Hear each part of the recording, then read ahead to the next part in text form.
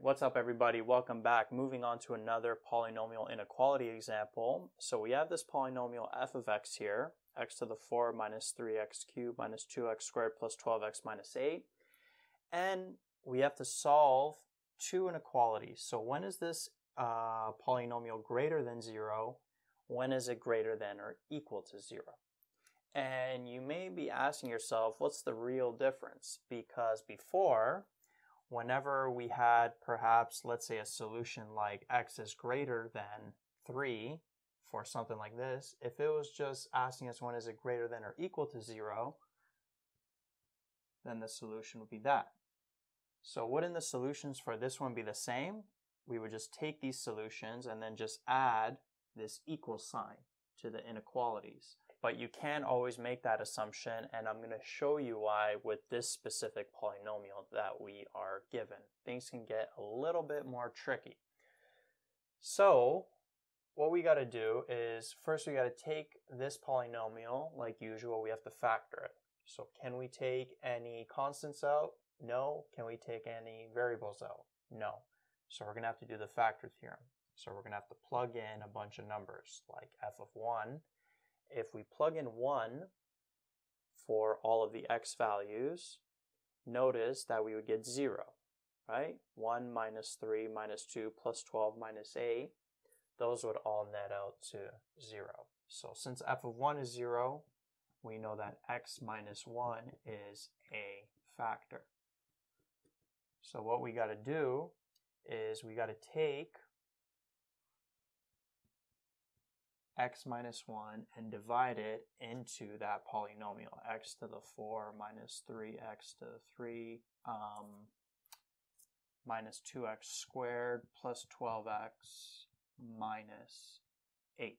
And when we do that long division, we end up getting x to the power of 3 minus 2x squared minus 4x plus 8 as the quotient. Notice how the remainder we got is 0, which makes sense because x minus 1 is a factor. So basically, what we've done so far, we've taken this polynomial, split it up into x minus 1, and then x cubed minus 2x squared minus 4x plus 8. So now what we have to do is we have to take this remaining cubic in the bracket and factor it. And since it's a degree greater than 2, we can't just use decomposition like we would for quadratics. So perhaps we can use factor theorem, and factor theorem would work again, so plugging in plus or minus 1, plus or minus 2, plus or minus 3, etc., until we get something equaling 0. But with cubics, you always want to look if you can potentially do it by grouping. And notice that if we write out this cubic function, notice how we can factor by grouping. From the first two, we can take out an x squared, so we'd be left with x minus 2. And then from here, we could take out a negative 4. So we'd be left with x minus 2. So we could take out an x minus 2 then. And then we'd be left with x squared minus 4. And then notice how this is a difference of squares. So we got x minus 2, x plus 2, x minus 2. Right? So it's a lot quicker to do it by grouping, and you always want to look for that when you get to a cubic function. It's not going to work all the time. In this case, it does work. And you can also do it the long way. So if you plugged in 2 or negative 2, for example, into this cubic, you would get 0. And then you can use one of these factors, do the long division, get a remaining quadratic as the quotient, factor that. But you'd end up with the same answer anyway. So basically, this cubic factors into these three brackets, x minus 2, x plus 2, and then x minus 2. Now notice how the x minus 2's, they are the same. So we got x minus 1, x plus 2, and then the x minus 2's, we can just write x minus 2 squared. Right? So now what we can do is we can graph this. And this has a degree of 4, positive leading coefficient, positive 1, so we know the end behaviors are going to be from quadrant 2 to quadrant 1. The y-intercept, if we plug in 0 for all the x's, either here or here, it's easier to do it in the expanded form. We get a y-intercept of -8. And then what are the x-intercepts going to be? We got 1 here, -2, and then +2. So we got -2, then we got +1, and then we got +2. So how's this going to look like? Well, it's going to look something like this. And then notice when we get to this 2 here, it has an order of 2. What does that mean? If you remember from the previous unit, it means it bounces, right, off the x-axis at that x value of 2. Right, so this is the graph. And if you remember, what was the question asking us? They were asking us, when is this polynomial greater than 0? And then also, when is it greater than or equal to 0? And I mentioned that the solutions to both of these are going to be fairly unique. So let's start off with greater than 0. Well, when is this greater than 0? Well, it's greater than 0 here, right, when x is less than -2. It's greater than 0 here when x is between 1 and 2, and it's also greater than 0 here when x is greater than 2. So the answers to this inequality would be when x is less than -2, when x is between 1 and 2, or when x is greater than 2. And notice how it's not inclusive of any of the intercepts, because it's just asking us when is it greater than 0, not when is it greater than or equal to 0, which we're going to figure out over here. Now let's move on to the next one. When is it greater than or equal to 0? Well, it's going to be the same intervals, but now it's going to be inclusive of the intercepts. So let's start off with this one. Basically, when x is less than or equal to -2, this function will be greater than or equal to 0, right? Add an x value -2, the y value 0. It's also going to be greater than or equal to 0 here, so when x is between 1 and 2, but inclusive of the 1 and 2, so similar to here, but inclusive of those endpoints. And when x is greater than or equal to 2.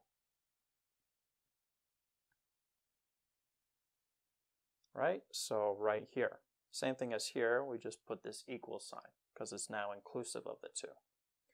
So, is this answer correct here? Well, there's a bit of a problem.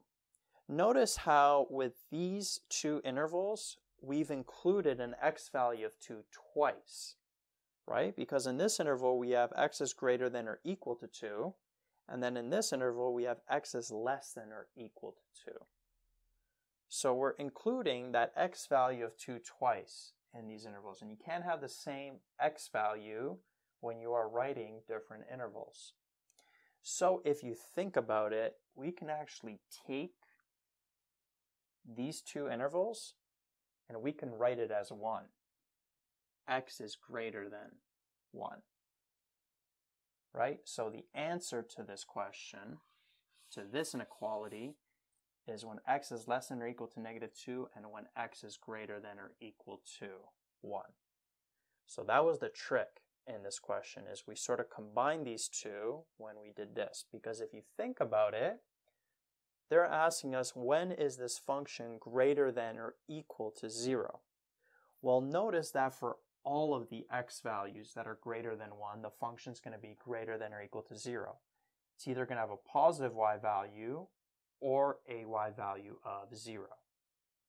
So we don't actually have to split this interval up into 2 parts because it bounces at this point and keeps going, right? So it's never going to be negative after an x value of 1.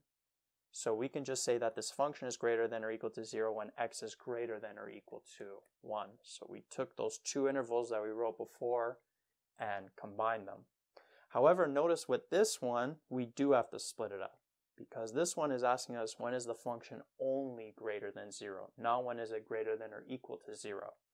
So when it hits a y value of 0, we can't include that in the intervals. So we have to split it up between 1 and 2 here and when x is greater than 2. Right? But when they're asking us greater than or equal to 0, we don't have to worry about this x value because it's just bouncing off. It's not being negative after.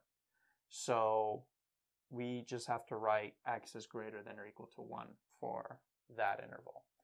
So fairly tricky. I wanted to bring it up because it may come up in your homework, may come up on your test as well. You got to be careful with these bounces here. Sometimes, especially when they're asking you when is it less than or equal to 0, greater than or equal to 0, you're not going to have to include a certain x-intercept when you're writing the intervals out. Not always, but sometimes, like in this case. But if they're asking you when is it greater than 0 or less than 0 without that equal sign, usually you are going to have to split it up at every x-intercept. And if you were to do this with a sign chart, same thing. Like we've done before, you basically write out the x-intercepts from lowest to highest with the negative infinity, positive infinity at the end. And then these rows here are going to be the factors. Now, the difference here, we haven't dealt with this yet, is whenever you have a factor x minus 2 squared, you write x minus 2 squared here. Right? And then you just pick numbers in between. So between negative infinity and negative 2, so negative 3, between negative 2 and 1, 0. Between 1 and 2, maybe 1.5. Here, maybe 3. So negative 3 minus 1, negative number, negative number. Notice how this, no matter what is in the bracket, we're going to square it. It's always going to be a positive. So we could just write positive for the whole row there. Right? If we plug in 0, this would be negative, this would be positive. 1.5, this would be positive. This would be positive, and then 3, positive, and positive. So if we multiply everything here, we get a positive sign. Here, we get a negative sign. Here, we get a positive sign and a positive sign.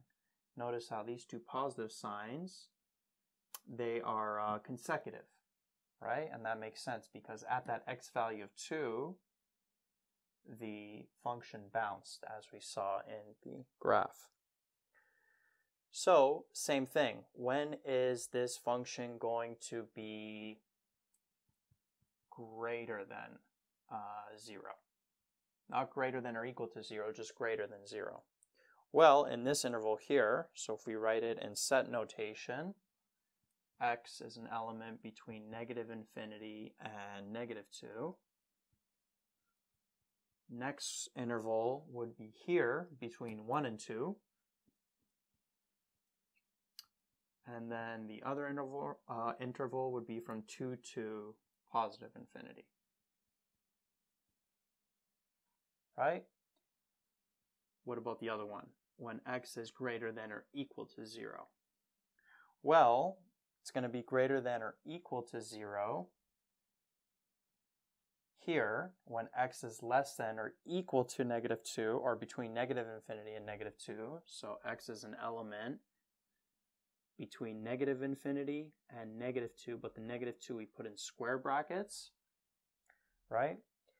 And then it's also going to be greater than or equal to 0 for all of the x values after 1, right? So in this interval, at 2, when it's 0, and when x is greater than 2. So we don't have to split that interval up, we just have to write when x is greater than or equal to 1, like we wrote when we graphed it. So the answer here would be x is from 1 to positive infinity. And that is a circle bracket, right? And it's inclusive of the 1 here. So again, we don't have to write that 2 in between here when we're finding when is f of x greater than or equal to 0, like we did here when we were just finding when is it greater than 0. Right? So that's a trick that may come up. Be aware of that. thought I would show it. Hopefully you got all that, and if you didn't, just maybe rewatch the video one more time, look at the graph, and just make sure you understand the difference between when they're asking when is it greater than 0 and when is it greater than or equal to 0.